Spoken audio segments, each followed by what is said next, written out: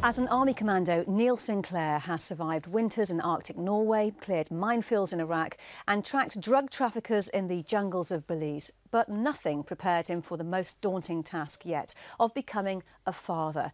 So, drawing on his experience, he's written the ultimate guide called Commando Dad, which is based on the Army's basic battle skills manual. Neil came in a little earlier, but first, here's how he addresses some of the challenges. Gentlemen, your baby trooper needs food, and lots of it. Bottle feeding is a key skill to master. Today's training film will instruct you on everything you need to know about bottle feeding your baby trooper. Neil Sinclair, welcome.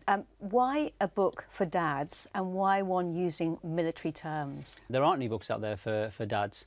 There are books you can get, but for me, they're not very accessible. So I wanted to do it in a military manual style. So it's do this if you're in the situation. These are the things you require.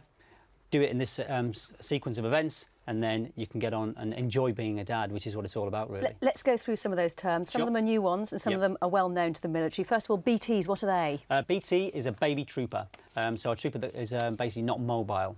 Preparing your base camp? Preparing base camp is getting your house prepared 6 weeks or so before your baby deploys. And I hesitate to ask, bomb disposal. Bomb disposal is getting rid of the contents of the nappy as soon as possible out of the house. Yeah, you've actually been involved in defusing mines yourself, and you say that some of the experience you've had in your book, the bomb disposal that you describe in your book, is in some ways more terrifying. I know, yeah. Sometimes, you know, when I was in Iraq, I disarmed some bouncing Bettys, and opening my son Samuel's nappy sometimes was more harrowing than that experience.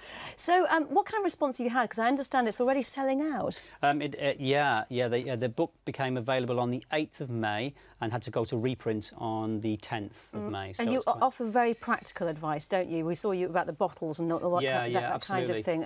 How did you decide? Was it just everything you need to know about a newborn? It's making bottles, it's sterilising equipment, it's if you're changing a nappy, making sure that your equipment is beside you, so you don't have to lean over, opening up a nappy, so you don't have to worry about trying to do it with one hand. So it's really just the practical side of things. And what do you think a new father should think of most of all? What's the most important thing they should do? For me, it's preparation and planning prevents poor parental performance. Planning everything well in advance, it makes life significantly easier, because when you bring your BT home, you're very, very tired, and time is not something that is you have an abundance of. So you know, doing whatever you can do to get prepared, it's got to be a good thing and makes life a lot easier. Well, Neil Sinclair, I'm sure you're making a lot of other people's lives easier with the book. Thank you very much for coming in. Thank you.